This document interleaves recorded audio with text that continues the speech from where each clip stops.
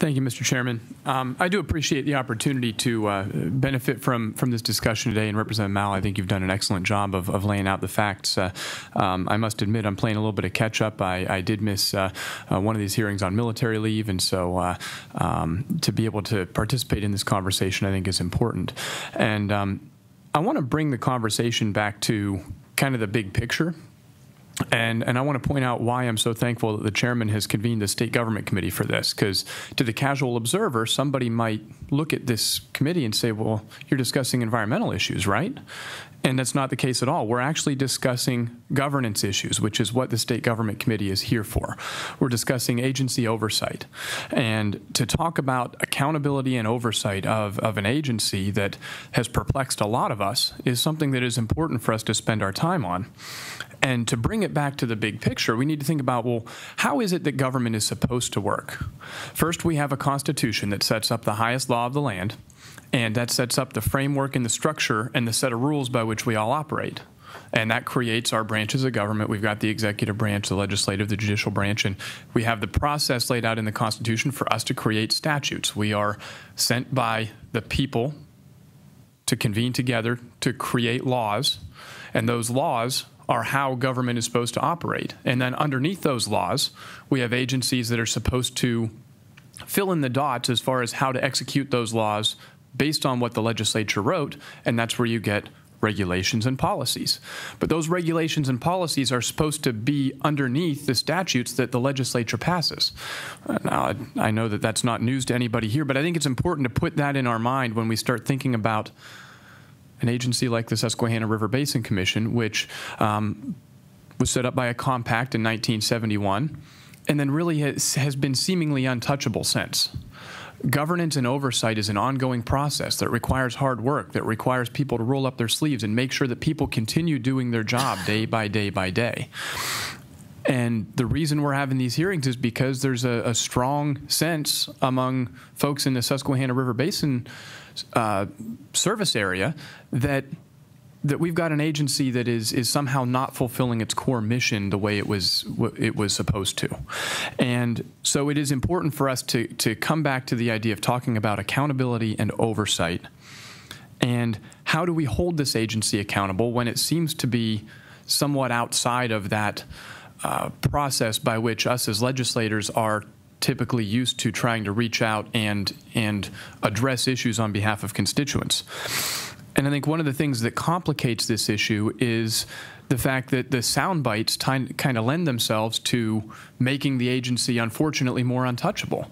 A sound bite might be that if you oppose something, regardless of what it is, something that the Susquehanna River Basin Commission does, then obviously you want to pollute the Chesapeake Bay, or obviously you want to deplete the Chesapeake Bay. That's what the sound bites would say.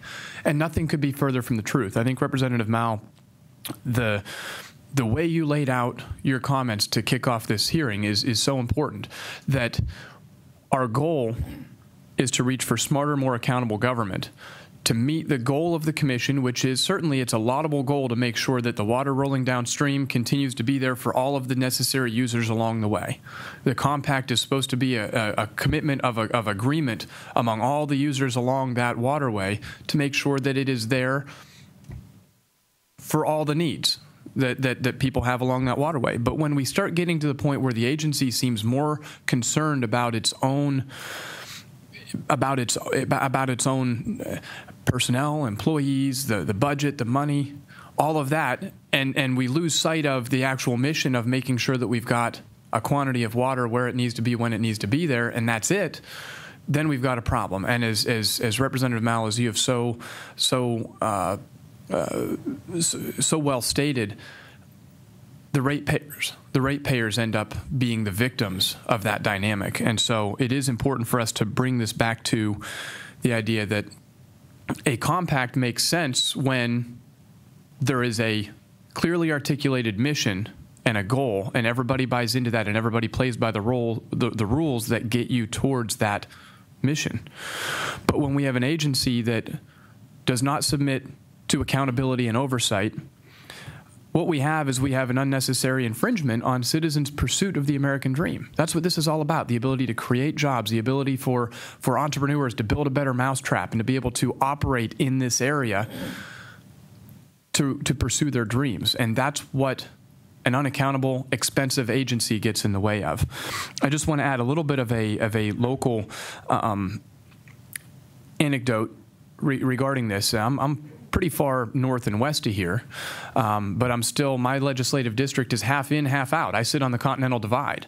And one thing that is interesting and counterintuitive is that we hear a lot of discussion about how the SRBC regulates people who want to consumptively use water within the basin. And ostensibly, the purpose of that is to make sure that there's enough water downstream. We don't take all the water out here and there's no water there. Paradoxically, we've actually had a situation in my district where something that is cleaning up the environment, it's an acid mine drainage or AMD treatment plant that is being very successful in achieving its mission. We've got an acid mine drainage outlet. This plant was put there. It was originally funded by DEP, but it's no longer operationally budgeted. There's actually private funds that continue to provide for the operations of this AMD treatment plant. It's self-sustaining, absolutely. This treatment plant is so successful that they are actually running a trout hatchery right on the site from their outlet water. And we had a user that wanted to come in and purchase water from them. And the DEP says that there is actually a requirement for zero outlet, or there's no required outlet of water from that. The water coming out of this outlet from this plant, whether it's there or not, does not impact the viability of the stream. The only thing that would really affect the viability downstream would be the pollution that might be coming out of it, which this plant cleans up. So they could sell all of their water, not impact the stream that they're in. Now, they actually sit outside of the Susquehanna River Basin. There was a buyer that wanted to buy the water to use it inside the commission territory, and the SRBC said no, because you can't bring the water in. I don't understand that. This is the sort of nonsense that we see from an agency that does not meet the requirements of accountability and oversight, does not serve the people that it's ostensibly there for. So I think that it is so important for us to continue to dig down and continue to do what we can as the Pennsylvania legislature, as the biggest entity that is impacted by the actions of this commission, to hold them accountable so that they serve the citizens that they're there for and that they can meet the mission that they were incorporated for and not veer off of that course. So Representative Mal, thank you for your leadership on this. And Mr. Chairman, thanks for the opportunity.